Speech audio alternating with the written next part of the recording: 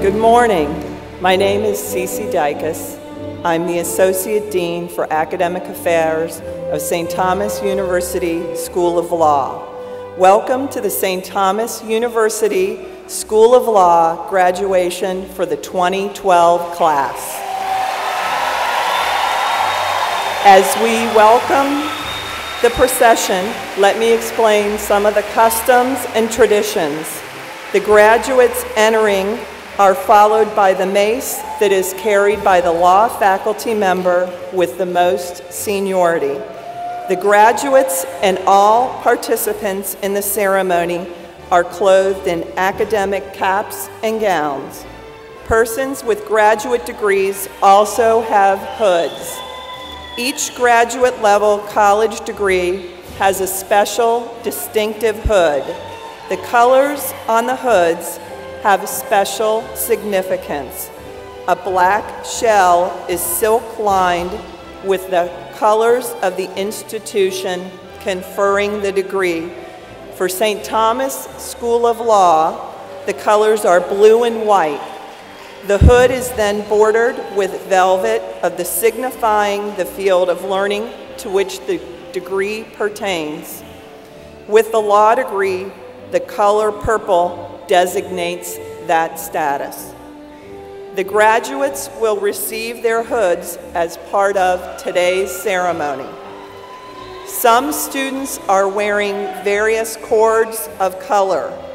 Each different colored cord represents the student's participation in a student organization. Students who are displaying gold cords are graduating with honors, cum laude, magna cum laude, or summa cum laude. These cords are given to the students who have achieved academic excellence. The students are followed in by the members of the law school faculty and administration.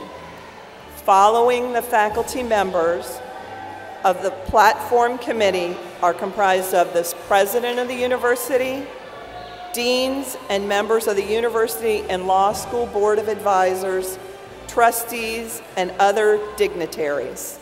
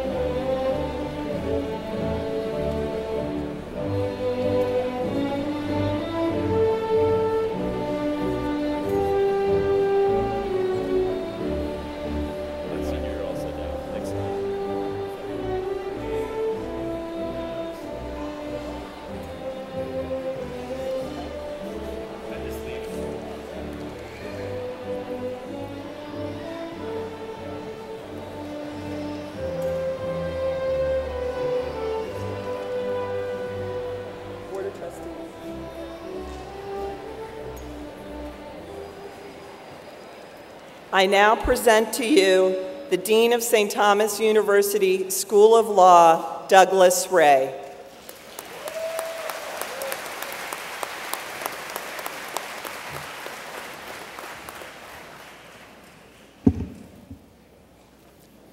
Good morning, and thank you all for joining us on this very special day. I ask that you stand or remain standing for the invocation by Law School Chaplain, the Reverend Monsignor Andrew Anderson, which will be followed by the National Anthem led by St. Thomas Law student Rebecca Duffield.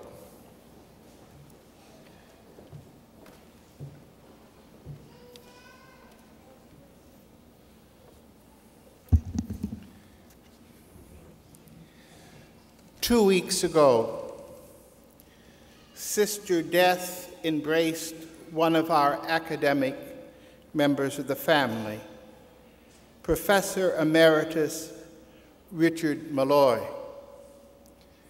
For you women and men who today are receiving your Juris Doctor degree, I would ask you to take note that Professor Malloy's last act was to submit to a law review an article that he had been working on, and he did so just before he was embraced by Sister Death. Would you join me first in a moment of silence, commending his soul to Almighty God, that he may now be in God's house with Mary and all the saints.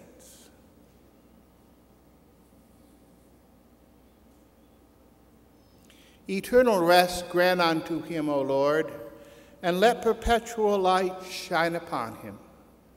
May his soul and the souls of all the faithful departed, through the mercy of God, now rest in peace.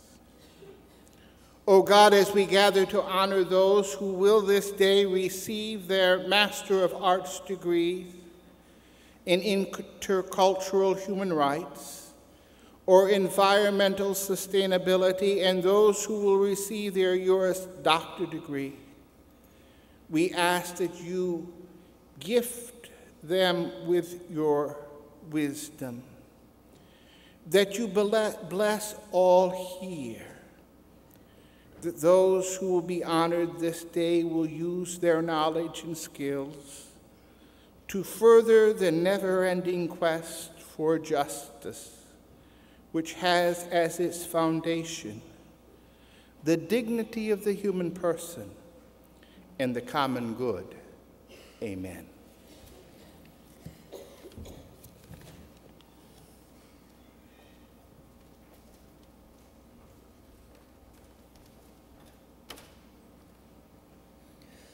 Oh, say, can you see by the dawn's early light what so proudly we hail at the twilight's last gleaming, whose broad stripes and bright stars through the perilous fight o'er the ramparts we watched were so gallantly streaming, and the rocket's red glare, the bombs bursting in air, gave proof through the night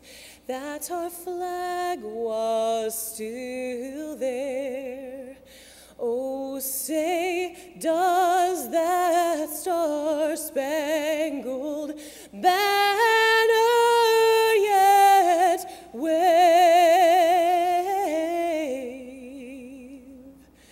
o'er the land of the free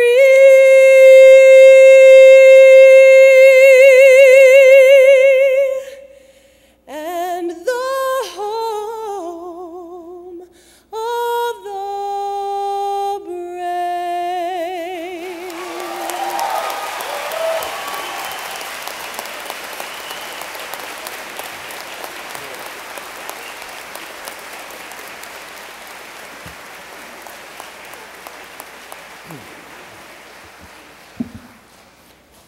Please be seated.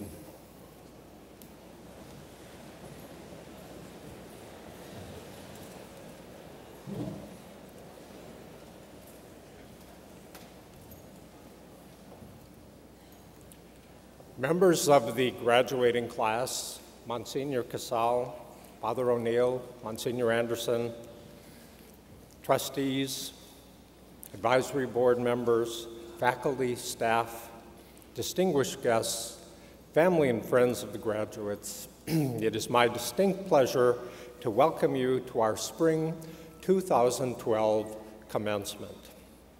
It is a special honor to welcome to our celebration the Honorable Rosemary Barquette of the United States Court of Appeals for the 11th Circuit, who will address us as our commencement speaker.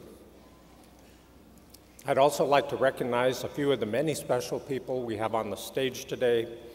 We're honored to have with us Mr. Herman Russomanno, Chair of the Law School Board of Advisors.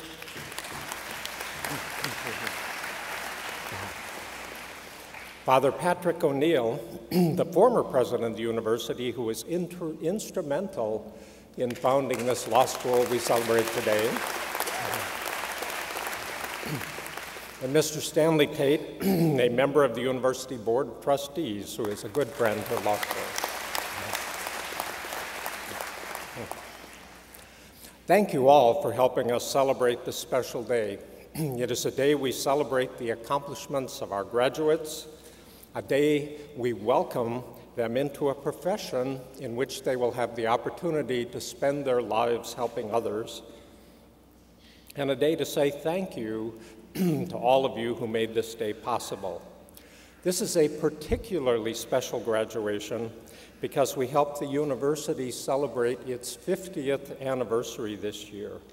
The story of how the university left Cuba 50 years ago and reestablished itself in Florida is truly an inspiring one. This is also the 25th anniversary of this law school's very first graduation. To help us celebrate this significant milestone, we are privileged to have members of the graduating classes of 1987 and 1988 on the platform in the role of Grand Marshals. I ask them to stand so we can thank them for both their leadership and the trust they put in a then young institution.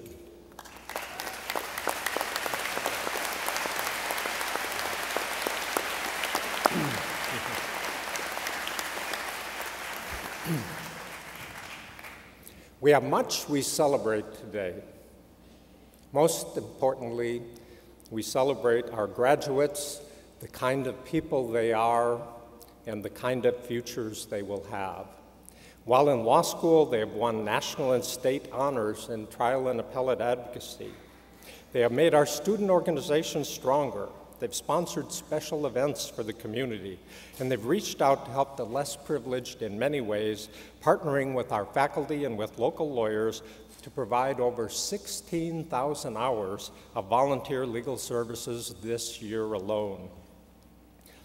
In April, we held a public service awards reception and presented commendations to 42 graduates who had provided individually between 100 and 600 hours of pro bono legal service. For those graduates who are with us today, I ask that you stand that we may recognize this tremendous accomplishment.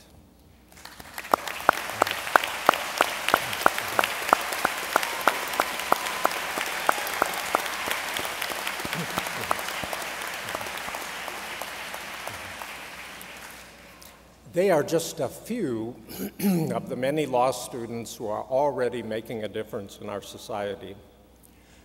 To the graduates, on behalf of the faculty, I hope this has been a transforming experience for you. As dean, I've had the opportunity to meet hundreds of successful St. Thomas Law graduates. They play leading roles in law firms, in business, in government, in the judiciary. And what they've told me is that it's the close relationships with our faculty, it's our clinical and externship programs, our skills programs, and those community engagement programs that have prepared them well for careers of success. And I know that you too are prepared. As lawyers, you will be the peacemakers and the communicators of our society. You will be the people who make things happen and help others realize their dreams. You'll be trusted with caring for some of the most important things in our lives.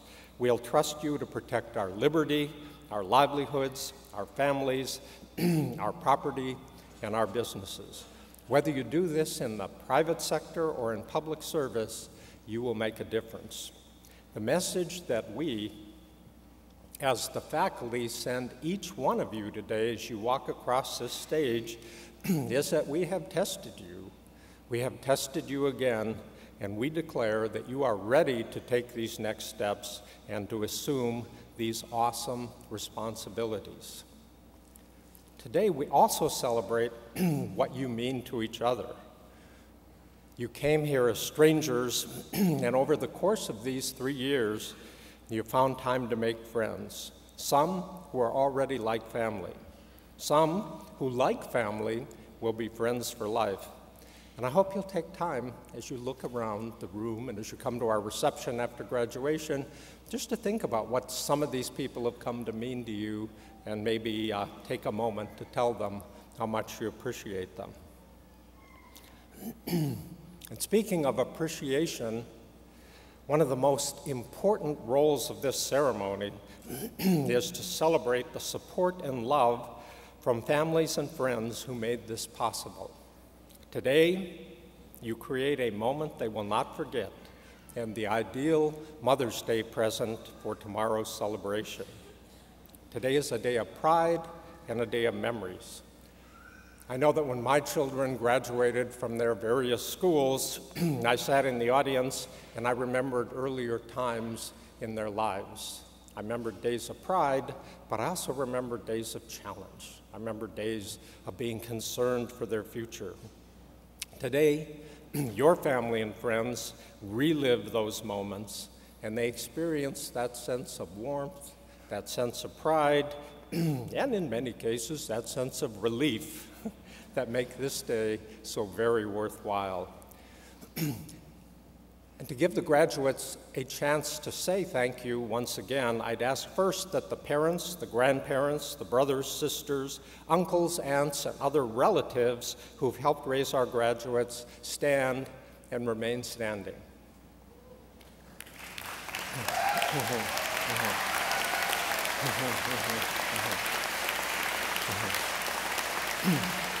And I'd now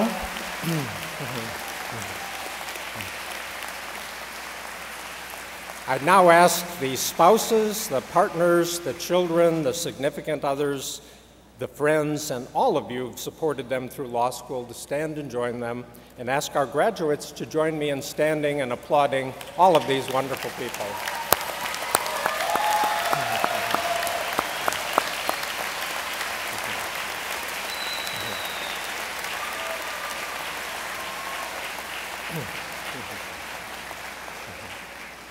Thank you. You may be seated.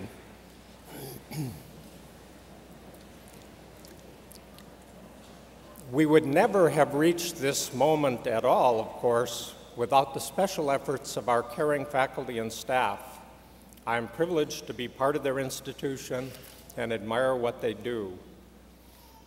Earlier, I talked about an opportunity for a life of service, and these faculty members have devoted themselves towards serving your futures. They're experts, they're nationally recognized experts who've written over 50 books and hundreds, if not thousands, of law journal articles, but they put teaching first and they put the future of their students first. The members of our adjunct faculty who are with us today are distinguished lawyers and judges who take time away from jobs and families to come to the law school to teach you and share their commitment to professionalism and to all of you. All the members of our faculty, full-time and part-time, are counselors, mentors, role models, guides, and friends. The members of our staff share the same commitment, and their "how can I help you" attitude is what sets our law school apart. As you have already figured out, there is a pattern to my remarks, and it's about appreciation, a chance to say thank you, and I'd ask that our Full-time, part-time, faculty and staff stand so that we can all express our appreciation for the dedication they show to these jobs.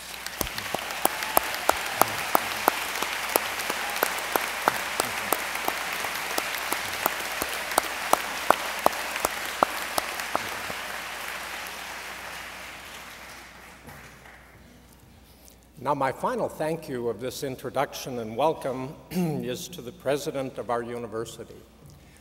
It is my privilege to introduce the Reverend Monsignor Franklin Casal. His commitment to social justice inspires our university and our law school, and his support of this law school is instrumental to our success. Please join me in thanking him for all he does.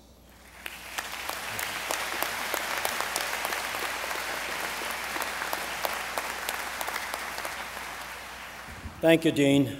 Good morning, everyone. We celebrate success today, the success of our students and our university. This is our 50th anniversary year, and this graduation and the graduation this afternoon will be the completion of a full year of celebration, during which we had the honor of hosting the Supreme Court Justice Antonin Scalia. I salute you, our graduates today, for all that you've accomplished. I salute your families and friends. I thank Dean Ray and his administration and faculty for providing you with a firm legal education that will make you leading lawyers in this community and others throughout the country. I also thank the Honorable Rosemary Barquette for her commitment to legal justice and also for her support and being a wonderful friend of our law school through the years. I extend to you the best wishes and the congratulations of Archbishop Thomas Wensky, the sponsor of St. Thomas University, who at this very moment is in Rome making his regular 5-year report to Pope Benedict XVI about the state of the Archdiocese of Miami. And because we are sponsored and are an entity of the Archdiocese of Miami, the state of St. Thomas University, and our law school. And I can tell you that the state of St. Thomas University and its law school is excellent. I greet our trustees, our law school board of advisors, and I also thank all of you who helped make this day possible for these men and women who are the newest group of lawyers in this great country of ours. God bless your future.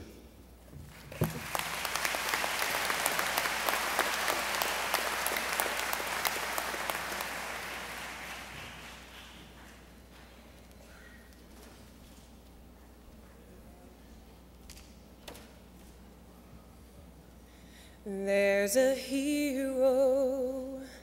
If you look inside your heart, you don't have to be afraid of what you are. There's an answer if you search within yourself, and the emptiness you felt will melt away. And then a hero comes along with the strength to carry on, and you cast your fears aside, and you know you can survive. So when you feel like hope is gone, look inside you and be strong, and you'll finally see the truth, that a hero lies in you. It's a long road when you face the world alone. No one reaches out a hand for you to hold.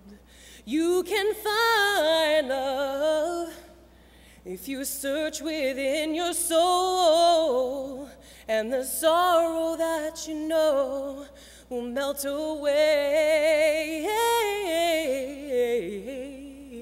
Then a hero comes along with the strength to carry on, and you cast your fears aside, and you know you can survive. So when you feel like hope is gone, look inside you and be strong, and you'll finally see the truth, that a hero lies in you. Oh, Lord knows dreams are hard to follow, but don't let anyone tear them away. Hold on, there will be tomorrow. In time, you'll find the way. Then a hero comes along with the strength to carry on, and you cast your fears aside, and you know you can survive, and you feel like hope is gone.